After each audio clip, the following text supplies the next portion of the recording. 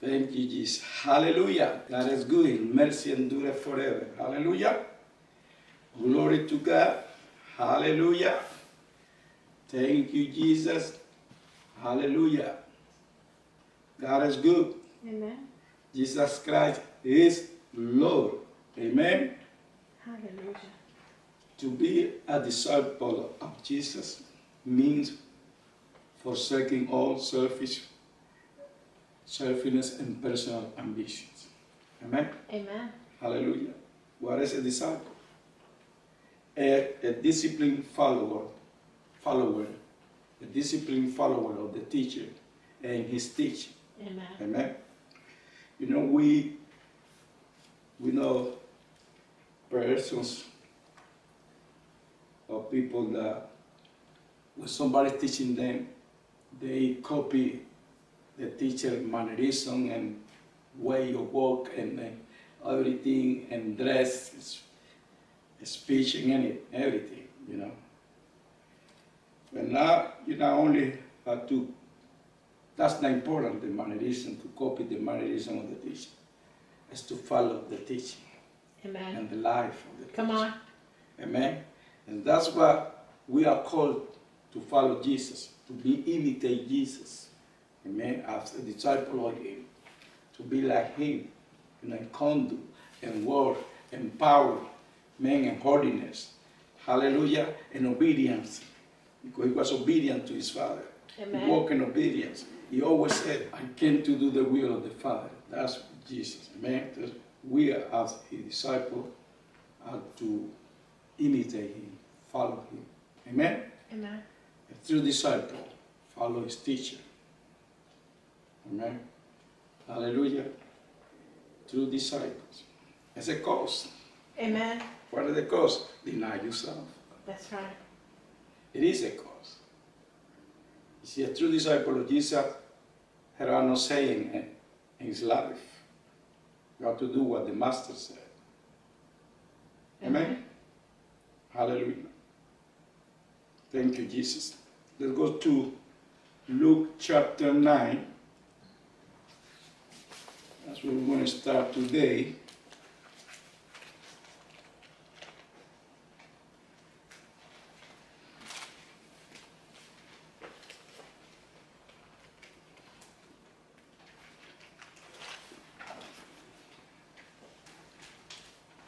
You dare say amen. Hallelujah. Amen. And Luke chapter 9, verse 23, the Lord Jesus was speaking. And he said, then he said to them all, to the multitude that were listening to him, if anyone desires to come after me, let him deny himself. Hallelujah. You have to desire to follow Jesus, you have to deny yourself. Amen. Okay? You see? I told you. It's a price to pay. Amen. Deny yourself. And that was the battle is. That's what the battle is in the person, deny self. Amen? Deny self. Amen. Hallelujah. Glory to Jesus. Deny himself and take up his cross daily. Hallelujah. And follow me. You heard that? Amen. Take out his cross daily. Follow me. Wherever your cross is, you have to take it daily and follow him. All your stuff. Follow him. Yes. You see, I remember the Lord, at a vision, the Lord came to me and he said, follow me. You know, I'm not going to tell the whole vision. It was really dramatic, but I don't understand the full extent of that. Now, I understand more. You see, when Jesus tells you, follow me, you have to forsake everything. Amen. Okay? Now you belong to him. When you say yes, that was a desire. Desire, that's what he said, desire. That's in your heart. Follow me. Amen. Hallelujah. Follow me. Thank you, Jesus.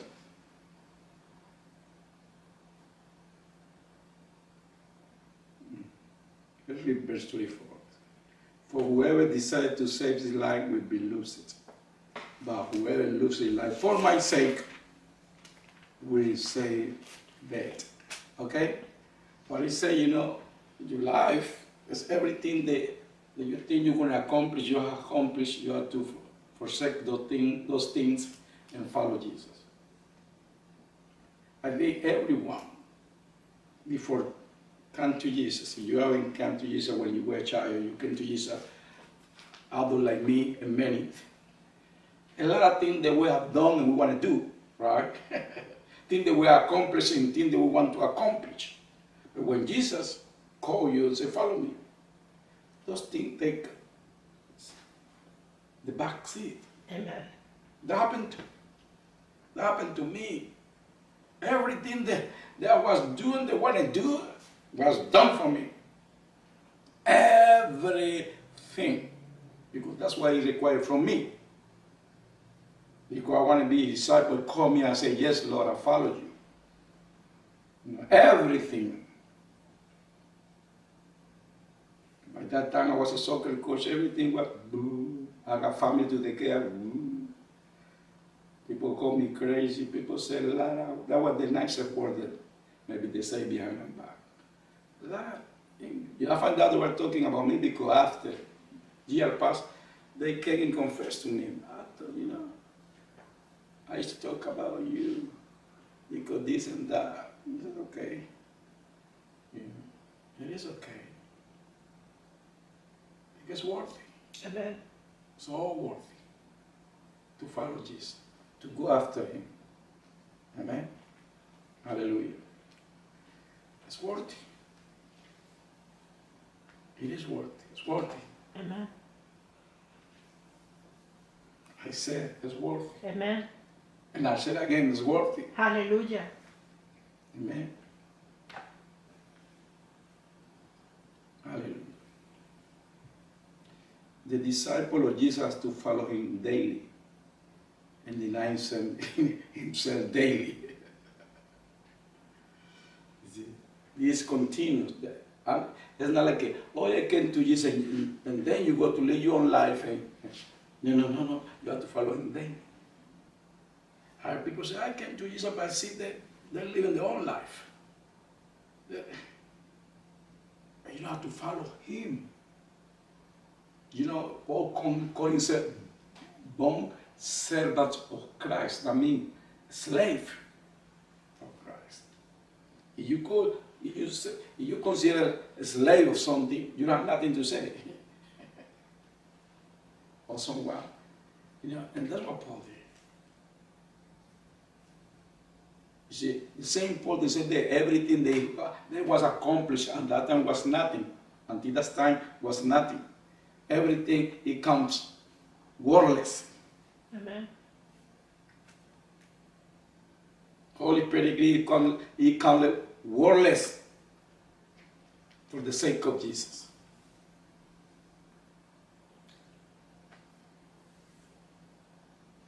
Worthless. Everything is worthless compared to Jesus. Everything.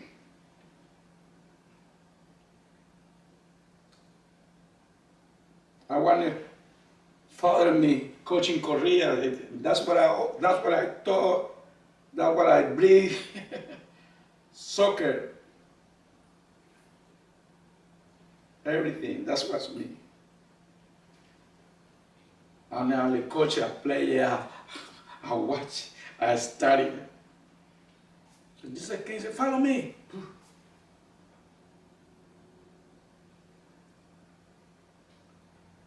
And when he said, follow me, and I said, yes, every door in that matter was closed. Even I want to come back, I couldn't. I couldn't continue pushing for that way and be disobedient. Because that's what many people do, you know. They ignore the calling of God. They ignore the voice of the Holy Spirit speaking to them. They do whatever they want, what is convenient to them. If they go after those things with all their mind and all their hearts, but the Word of God tells us that we have to go after God, after Jesus, with all our heart and all our mind.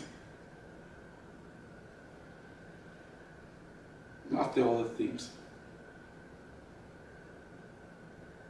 It has to be continuous. That means every day you get out, you say, I'm going after you, Jesus. I'm following you, Jesus. You are my Lord. I'm your servant. I'm your disciple. Whatever you want me to do, I'll do. Wherever you want me to go, I'll go.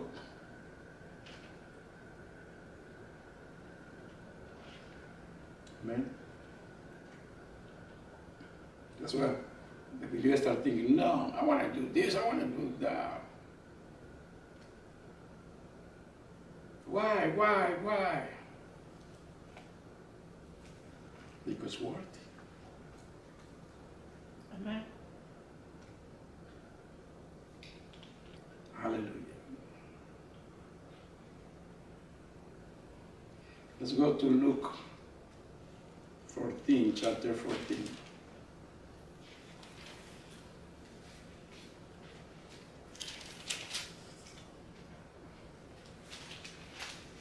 Say amen when you do that.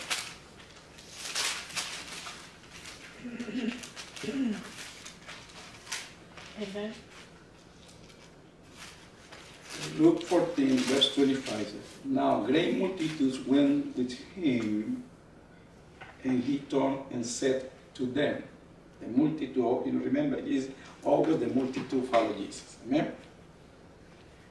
But Jesus wasn't about the multitude, you know. Jesus was about to do the will of the Father, about the message, right?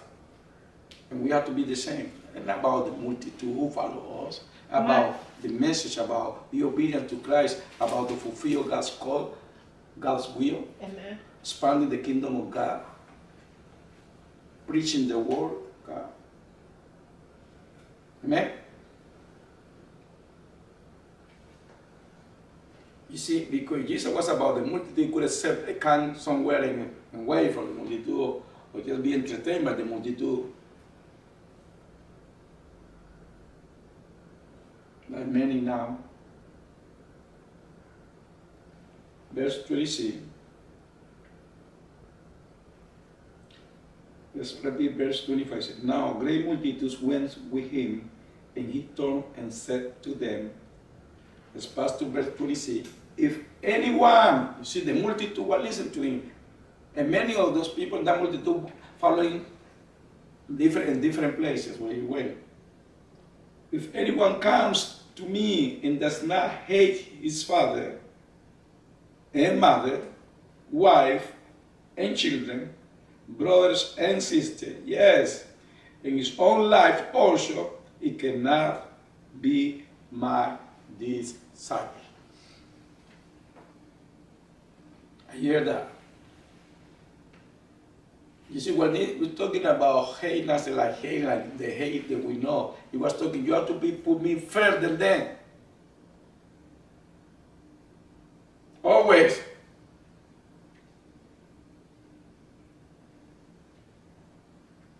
He said, your own life. And say about your life, your own life. If you want to be a disciple of Jesus, you have to deny everything. Because I want to be a doctor. Okay, yes, you can be a doctor. But Jesus first or not? Jesus has to be first.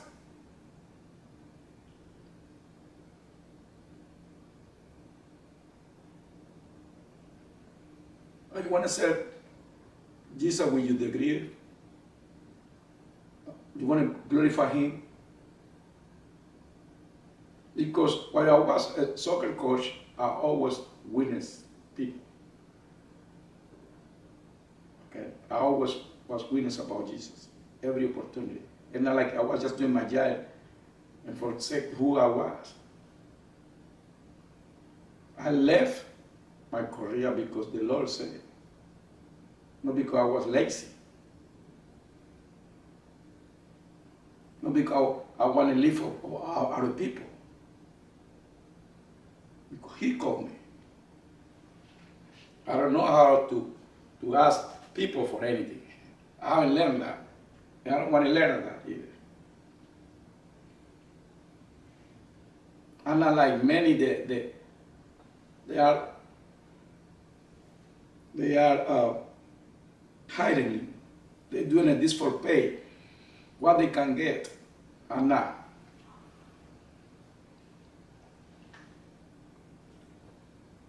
Hallelujah. Let me repeat verse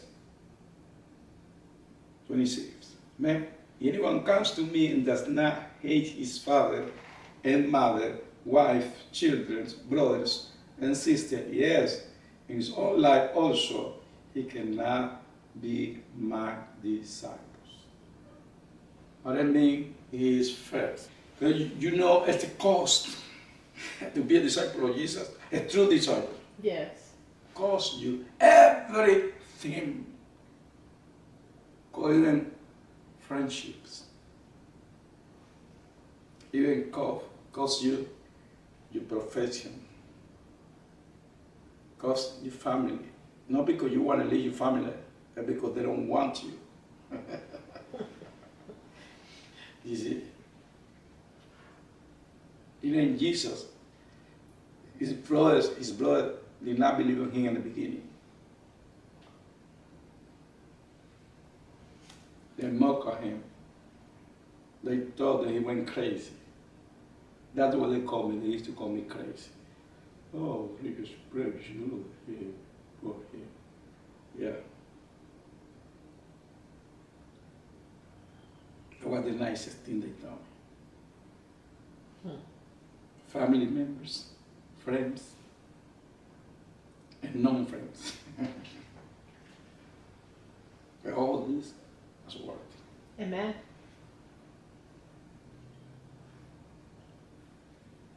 Hallelujah.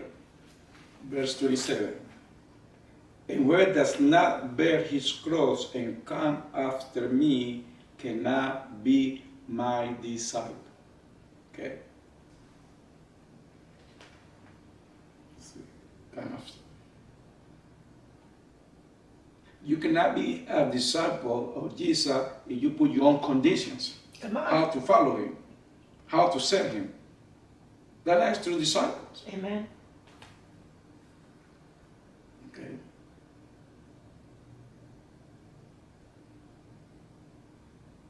You cannot put your own conditions. You're going to say, oh, Jesus, I will serve you like that. Or this way. Like I said, I heard many people say, oh, the Lord told me to go to serve this place. But I say, no, I prefer stay here. And I'm here. And I'm serving him. They think they're serving him because they're doing religious stuff. You're disobedient. You don't went to the place he told you to do.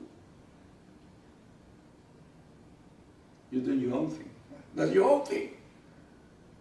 Maybe look religious, maybe look like you serve in Jesus. You do some scripture, you talk about him, you do some program. No, you are disobedience. You're not true disciples. Because to be a disciple is a cost you. It always calls us something that we cannot do in ourselves. Maybe we don't want to do it. Okay? Always take it from the comfort zone. Right.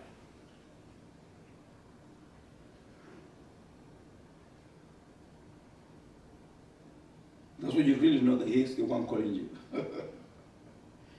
I go to Colombia, started church, and the Retiro can tell me in my old neighborhood that I knew the people I knew better, or better places in Cali. No, to the Retiro. You see. Well, I could have said, yes, Lord, I'll go to Cali, but I'll go to this place, not that place. You know, your people here, they knew that I went to Cali, say, okay, go to this place, to my neighborhood, my family, we support you. I say, no, the Lord said, El Retiro. Even when we got to the Retiro, we started visiting a church or someone, you know, from the beginning. He told me, sitting in that church, hey, I told you, El Retiro. Like, don't forget why you're here. I didn't forget. I knew it, but I just was visiting that church. But in case, right? Because his disciples say yes. You don't argue. You don't try to put there like, hey, what about this? No, you say yes. And amen. Amen. It might look different from what you know and what other people said. It's okay. That's right. He gives you the grace with that. Yes. To endure it. Come on. With every college of grace. Remember our college of grace. Paul said, by the grace of God. By the grace, I'm doing this. By the grace, I'm an apostle. By the grace, I'm a teacher. By the grace of God, I'm a preacher. You see, it's not about our own power, our own ability, like many men, they think they're so clever and they're good speaker and you know, that's many stuff.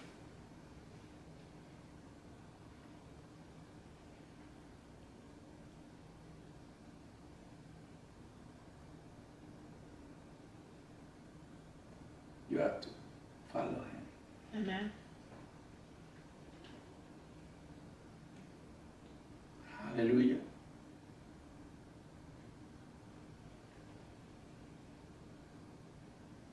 You know, basically, Jesus was telling them, I'm going to cost you.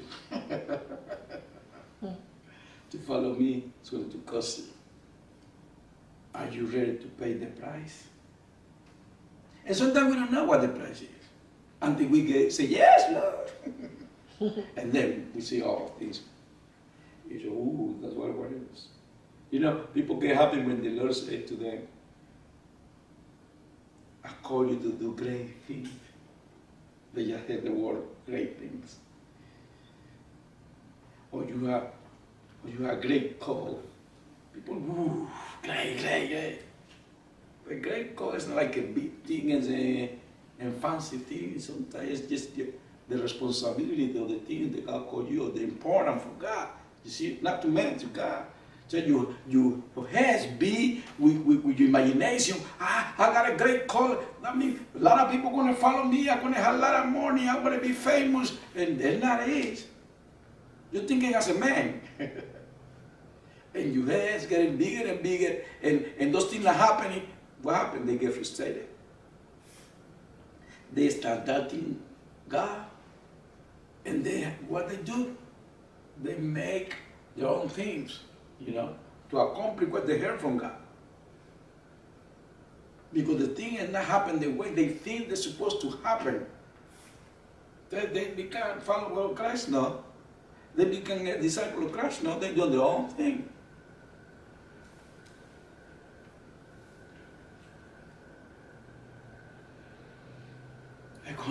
It's going to cost you your own life. And it's not talking about death right now. We're talking about your own life the way you knew it. Because everything is going to change. Everything changed for us. Yes. Everything. And we didn't know it was going to change that way. Everything changed.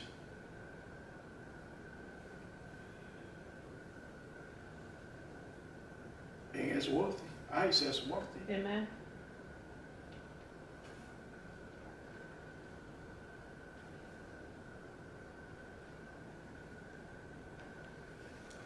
Hallelujah.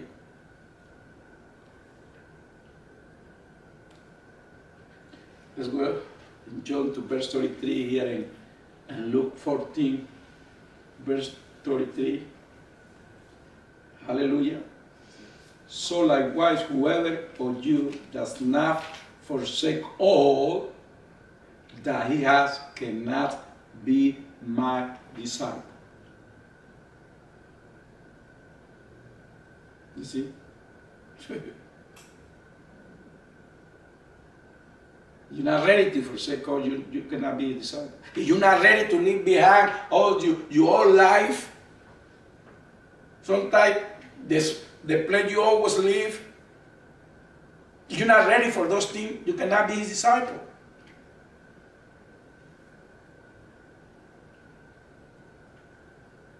Because one thing, the Lord not going to force you. That's right. You speak, and he wants you to obey, but he's not going to force you. When he told me, follow me, that's it. He didn't beg me, that's it.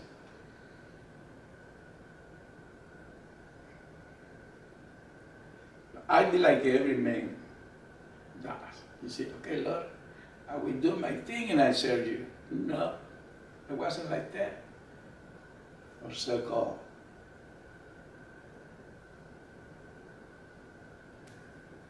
Why can I do both? Everybody doing both, right?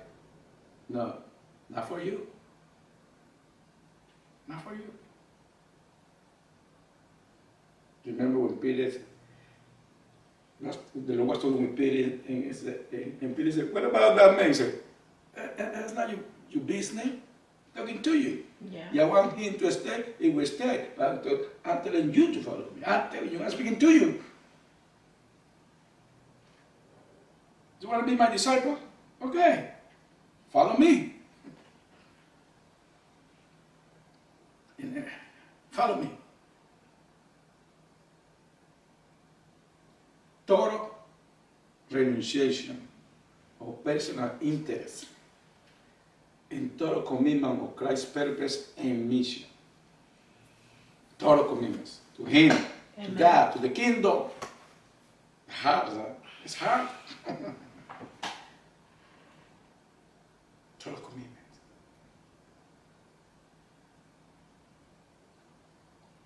Total.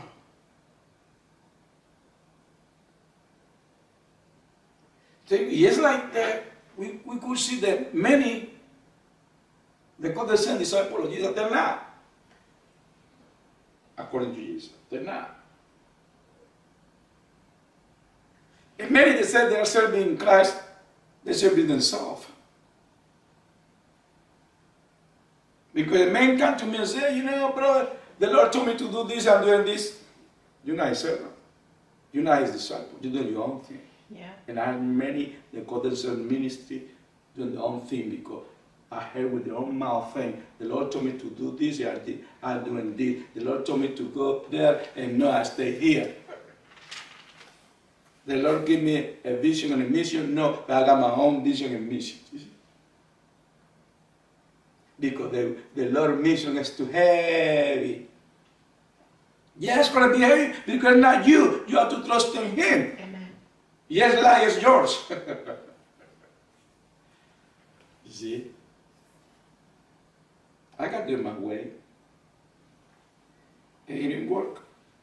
What do? You quit. Right? Because that's what many do. Now when it gets tough, you continue trusting in God. Come on. We could have quit like many. Long time ago. You know, say how many ministers I know they are ready, they quit. They stop doing it.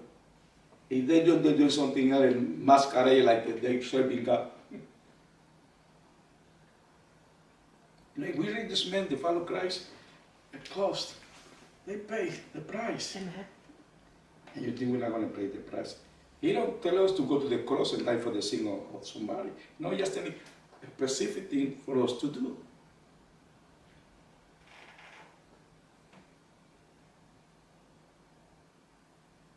Are you ready to follow Him?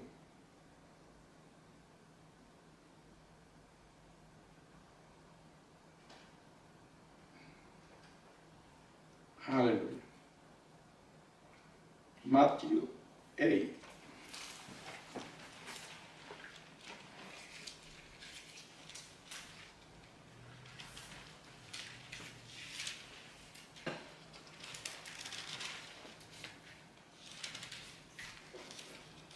when the Lord is speaking to you and you believe that God's speaking to you, you better wait. Amen.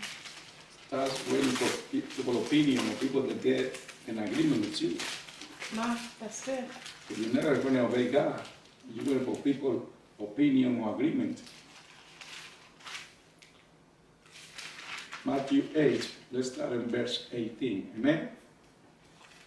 And when Jesus saw great multitudes about him, he gave a command to depart to the other side. Then a certain scribe came and said to him, Teacher, I will follow you wherever you go. You hear that? Yeah, we hear that when send me, Lord.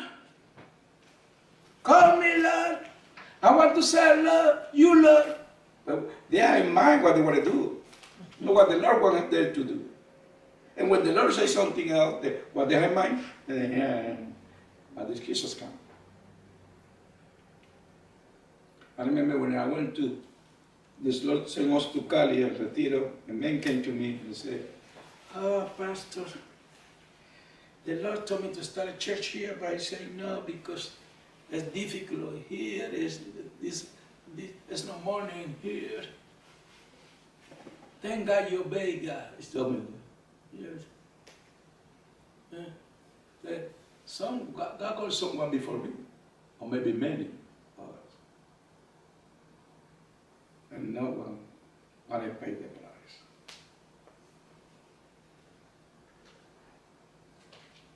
You see,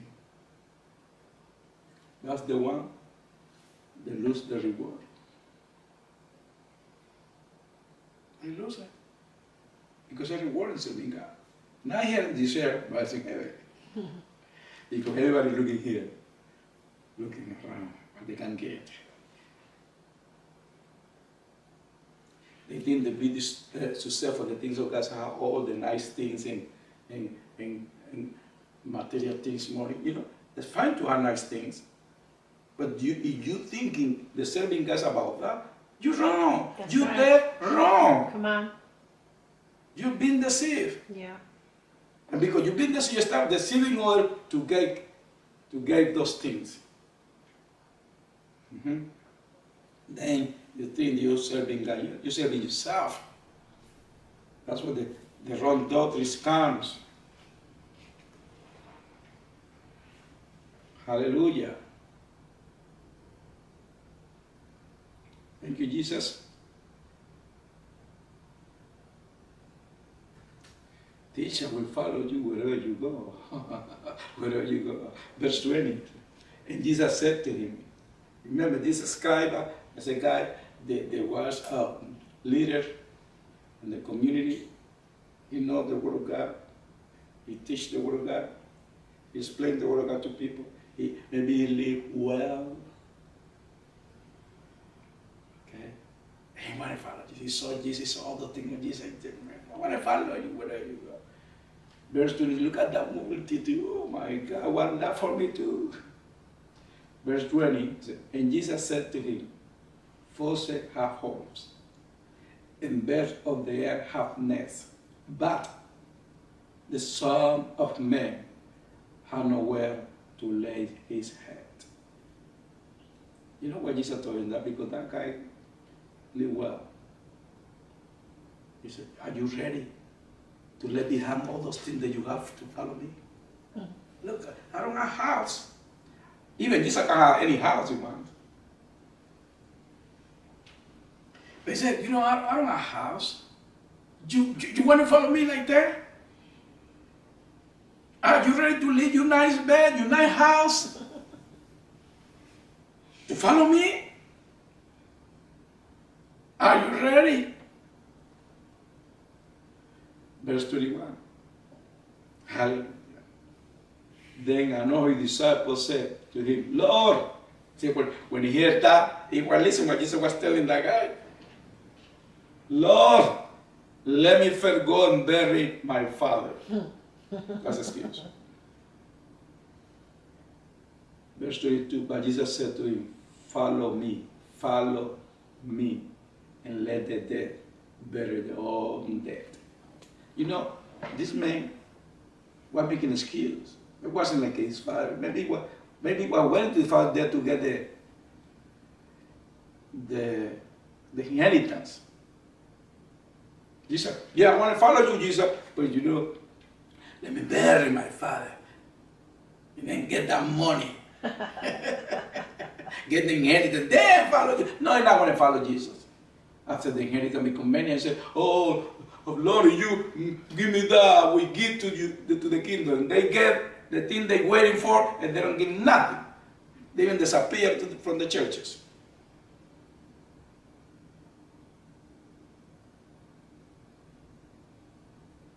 Jesus knew that there was excuse. That's what Jesus knows the heart of man. That's what Jesus told him. It wasn't Jesus being mean. He knows. You remember Jesus said that he knew the hearts of men. Amen. He knew the thoughts of men. He knew what this is about. That's why he answered that way. Jesus wasn't being insensitive. Like, I don't care about you paying about. No, it was like you make an excuse. You're going for that inheritance to follow me. That's not you. You're not going to do it. You see, Jesus knows everything. Jesus knows what we're thinking. Jesus knows our hearts. Come on. Like a friend of mine said to me all the time, Jesus knew you heart. That's why he saved you from many things. He knows that soon he called you will follow. He said, maybe that was. Because he saved me for love, danger. Saved me many, many times, time after time, when I was in the world.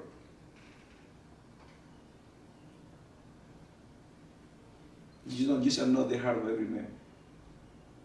Jesus knows what's in the heart of man. Amen.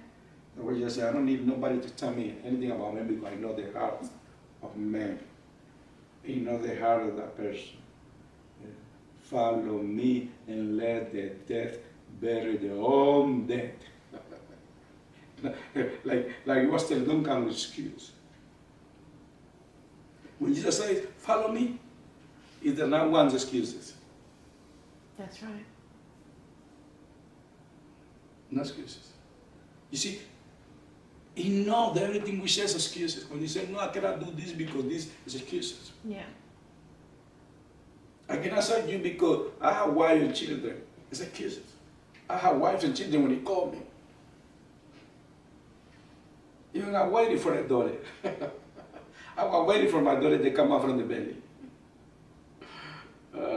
You see, you think Jesus didn't knew?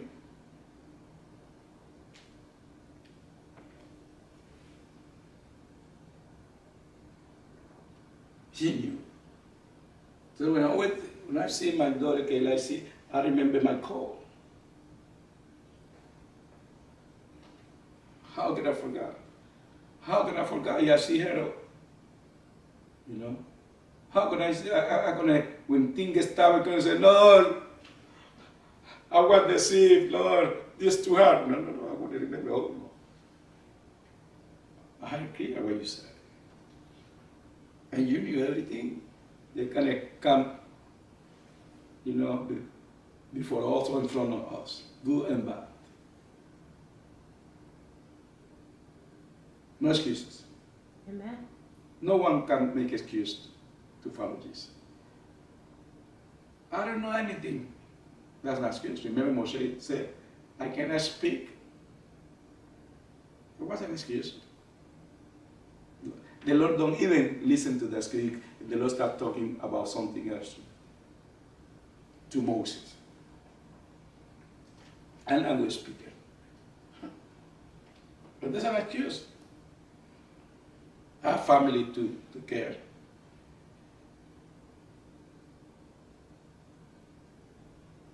In Jeremiah, when he called Jeremiah said, I'm a kid. I don't know how to talk. I don't know how to say anything. It wasn't an excuse.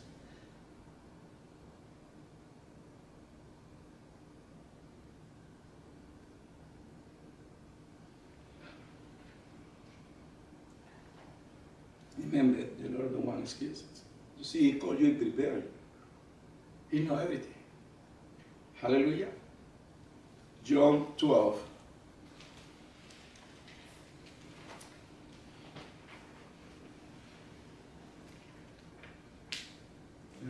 And so we read here in the New Testament when Jesus called the disciples, we read that the Bible said that they left everything and followed him, right? When he called Peter, Peter left everything and followed the Lord. Everything. Everyone that he called, they left everything and followed him. Amen? Amen. John 12.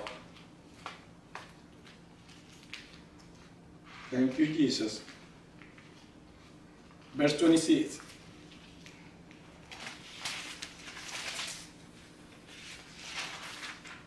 Amen. Amen. I want you engaged in this. You read it, and I'm entertaining you. It's not one way line. I want you to engage in this and listen what the Lord is saying to us. Amen? Amen. John 12, verse 26. If anyone serves me, hallelujah, let him follow me. And where I am, there my servant will be also. If anyone serves me, him my Father will honor. You see, we don't need to look for honor from man. Come on. Okay, you're going to receive someone that have to be from God. Start, you see, when you say that the Lord start waiting for a touch on your back and say, oh, great job, you're doing good. Oh, man, how anointed you are, how powerful you are. No. Don't you listen to those things. Isn't that insane? Come on. You're serving him. Amen. You're serving him. That's right. Okay. If you're a servant of Jesus, you only follow him and serve him. Amen. Amen. Hallelujah. Stop waiting for others to give you glory. I'm telling you how anointed you are, how great you are, how great things you do. Don't wait for that. You serve him. I'm doing it because he called me. Amen. Okay? Like when they asked Jesus, why are you doing that? Why? He said, because the Father sent me. That's it. I'm doing it because he's called me. Amen. I'm following him. And his servants. And his disciples.